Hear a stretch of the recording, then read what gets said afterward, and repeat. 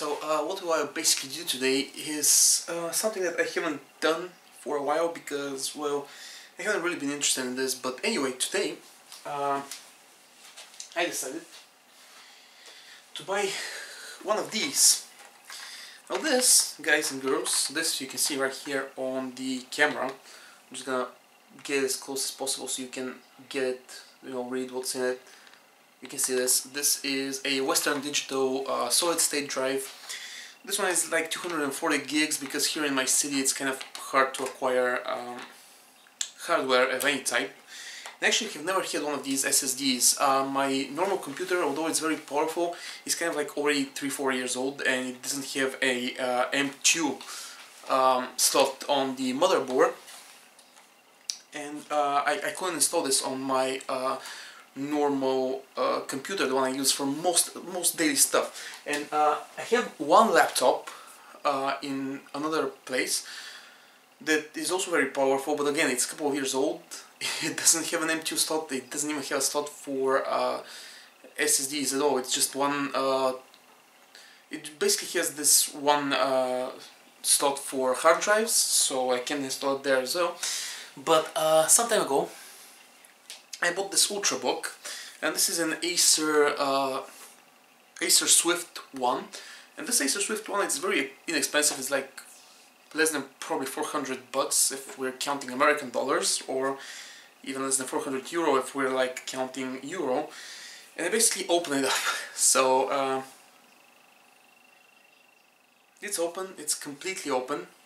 This laptop is completely and utterly open, as you can see. It's quite nice, it's kind of reflective, and of course this thing has like a dual fan here at the back, which is weird for something that doesn't have a external GPU. And these dual fans for just the processor is kind of nice to see in a laptop that's so cheap. So I already kind of unscrewed the back because I didn't want to do this on camera. Basically, it's all aluminum. The back is... I won't cover some of these codes because I'm not sure what's gonna happen if I show them. But basically the back is this. This is the back. It's all aluminum.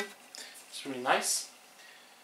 And now what I'm going to do is basically I'm gonna swap out the SSD, the one that's already inside, because it has 128 gigabytes of storage. What I'm going to do is install this new RAM slot. Basically this thing has like 3 years of warranty, which is quite decent. I gotta be honest, I'm quite proud of this. So whatever happens to it, I'll be able to, survive on the warranty. I'm hoping nothing happens to it. And here it basically is. Look at it, it's such a small thing. It's really nice. I don't know if you can see it nicely, but it's so cool. And now it's time to unscrew the plate that's holding the old SSD and basically install the new one.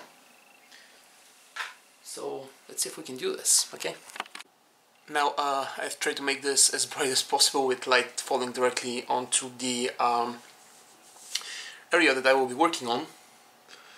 But basically what we need to do, and this is, I'm going to show you where, this is of course motherboard, you know what this stuff is, this is the battery, of course the dual fans I already mentioned, with of course a copper heat pipe, this copper heat pipe leading all the way here, as you can see, to the processor. It's kind of nice. So you have the copper heat pipe and you have it leading all the way to the processor. There is a USB ribbon cable here, which is not really ideal because the solid state drive is of course right next to the SSD, and we need to basically remove this cover. I'm gonna try to zoom in just so we can see. Like right here, I don't know if you can see this. This is basically one of the screws that we will need to remove. So I have a screwdriver exactly for this type of screw. So as I'm doing this, let's see if I can remove it all the way without needing anything else. Okay, great. It's removed, and now there's a screw on the other side. just basically here. Of course, here you see there is a cable, and this is connected to the speaker, one of the speakers, which is also not ideal, but unfortunately this is how it has to be done. So again, as you can see, it's pretty easy to unscrew. Screw, unscrew, unscrew, and you take the rest of it out like this.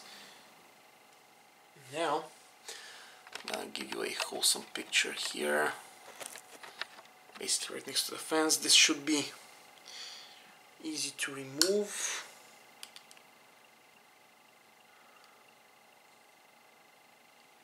Or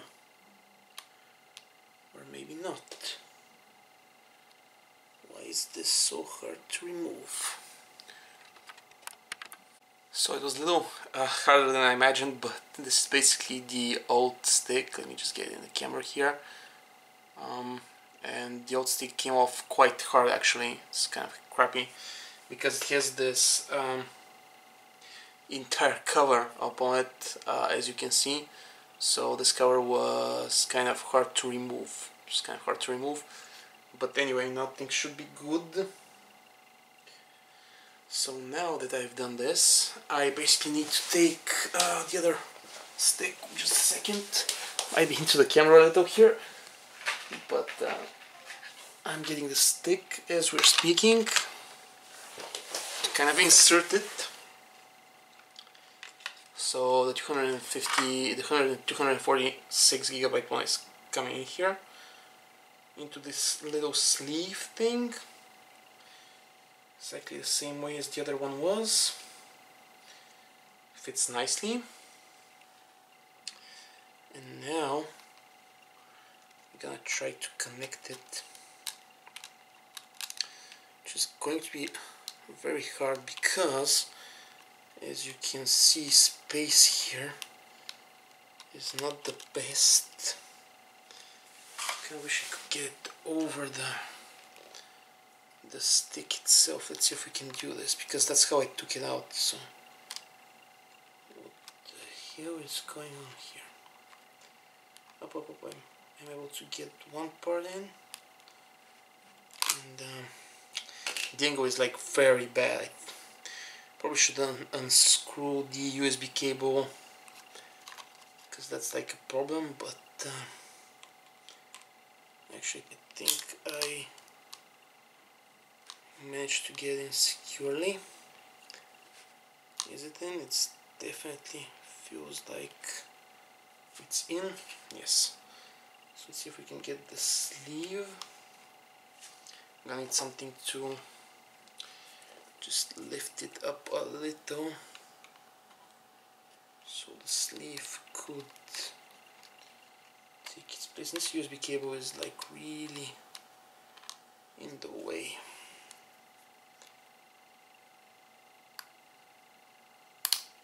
So I'm just gonna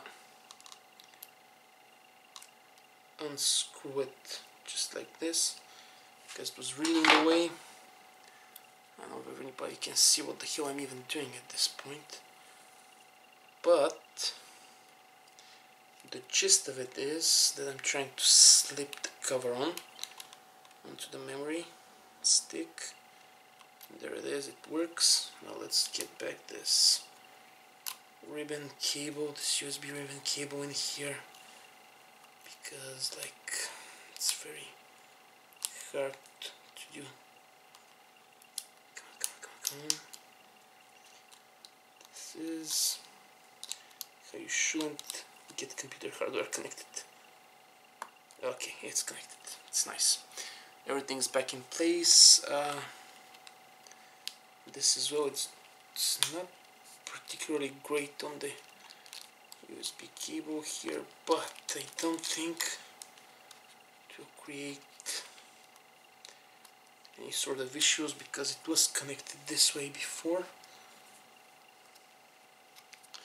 Cable's a little bent, but what can you do?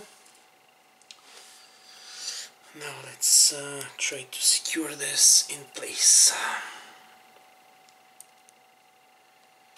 Come on, why is the screw not falling correctly into the place. I wish it to fall. Nope, you see, I think the cable is still problematic. Oh yeah, there it is. This is definitely, I think, the effect that I needed to get the screw straight.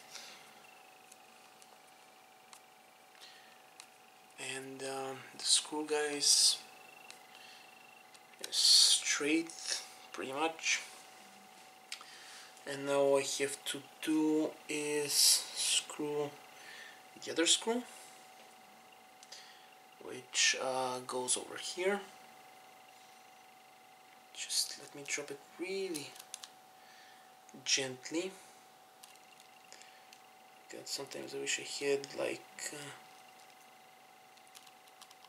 really nicely magnetic screwdriver, but this one will do as well. As you can see, we've screwed it back into place, so everything is nice and it shouldn't move at all, as far as I'm concerned. Yep, nothing's gonna move at all. It's pretty safe in place. Seems pretty safe in place. Solid state drive seems to be connected, so there should be no movement. Just double checking.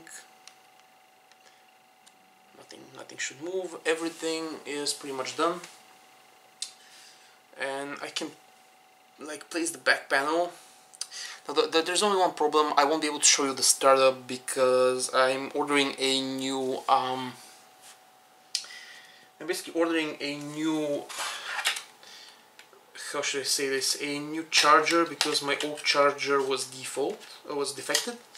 So that's not cool anyway, but I have this SSD now, so I'm also gonna have to keep that. And well, thank you guys for watching this quick USB SSD repair, well not repair, SSD replacement video. I hope it does you justice for whatever you plan on doing in life.